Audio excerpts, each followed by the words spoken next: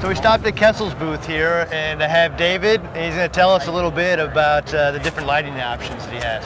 Sure. So Kessil carries a couple of different lines of products. We've got anything from a larger light to a smaller light, depending on what size tank you have. But really what we're featuring here today is the A360. This is kind of the brainchild of our newest development. It has the latest generation of dense matrix array, and for those of you who don't know what that is, it's basically a small array of LEDs about the size of a dime that our output's around 90 watts. You guys are the only people that put that many LEDs on a single chip, right? Yes, I've seen other arrays. They're much bigger usually, or they're different patterns, but not only the number of chips and how close they are, but the ability to have different channels and also different wavelengths on each one of those. So we're not limited to having one or two wavelengths on a multi-chip platform, which is why we're one of the only people who has a tunable light that is also a pendant. Most of the pendants that are on the market are, you pick your color and you're stuck with it. Yeah, pretty much. I've noticed that small pinpoint of light creates what I think is probably the closest source of light to actual sunlight. We often refer to metal halide as what we're looking for because it has a small pinpoint of light, but I think this actually does even better than that, which is unique for LED lighting. Really, that was our original goal, was to try and be a viable replacement for a metal halide, and so aesthetics were very important. Color mixing is one of the weakest points of LEDs. It's very difficult to look into an LED tank and not see different colors in there, and that's one of the things that we do 100%. Those little sparkles of red and green floating around? Exactly. The other thing is the shimmer, like you mentioned. You know, a lot of times when you see the shimmer from an LED, you can tell because it's nice, but sometimes it's very sporadic. It's really fast and almost like a disco ball. Yeah, that's the effect that I think they call it nowadays. That's what we tag it. But what we did is, our background, by the way, is in optics and lighting. So one of the things we understand is how to manipulate light to create a certain effect, especially when it comes to interface like water and lenses and things. So one of the things we did right off the bat was figure out a way to mix the color and create a shimmer that was more natural. And our goal was to at least get it like a metal halide, but we ended up getting it more like when you go diving. If you ever go diving, that's the closest thing that we've seen to what our light looks like. It ends up, if the surface tension on the water is right, it ends up to me like nice little crisp lines that are going across, really similar to when I see when I'm snorkeling. Yep. What's also kind of cool, what I've seen with these is the shadowing effects, where there's an actual shadow underneath rocks, you know, and when a fish swims by, you can see its shadow underneath it. It's something you don't see with really any other type of lighting.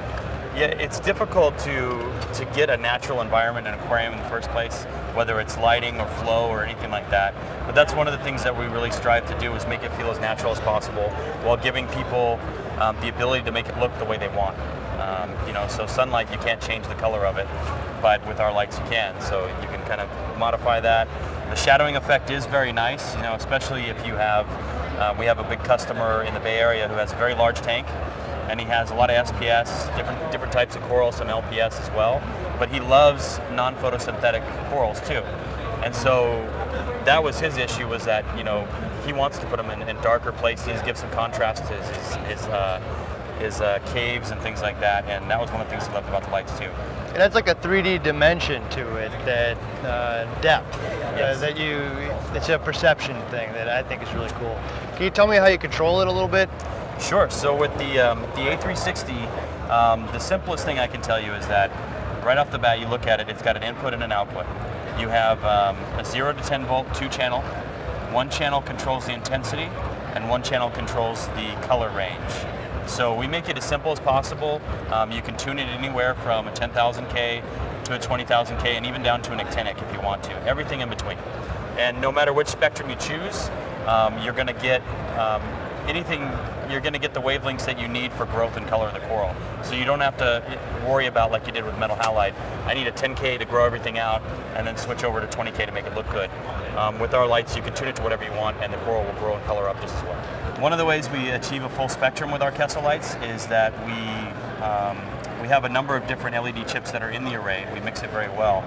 But traditionally or commercially available phosphors that you would normally get on chips that you buy, whether warm or cool, don't provide enough of a curve to cover some of the reds, make the reds pop or the browns in the aquarium. As you can see here on the outside where it's not mixed as well, you can see all the different colors, you know, the red, the green, the aqua, everything that's right there before it gets mixed up and goes into your aquarium. So the light does have a full spectrum. It doesn't need... I can see the different colors there. It actually has a little bit of UV too, and if you see the dark ring in between the yellow and the blue there, that's actually caused by some of the UV light that comes out of it. Oh, excellent. It is a true UV. It's a wavelength that we developed, or I should say, a wavelength that we produced when there wasn't anything commercially available. Now everybody's asking for it, so it's more commercially available. One of the things that I noticed here that I haven't seen before is this nice little connector that you have. It really makes it a more profile, sharp look for the tank over the standard gooseneck. Sure. This is something that we're hoping to be able to produce in volume so we can introduce it into the market. Originally this was intended just for show use. We wanted to bring the lights up to a level where they were eye level and they looked a little more presentable over the tank so people can see inside.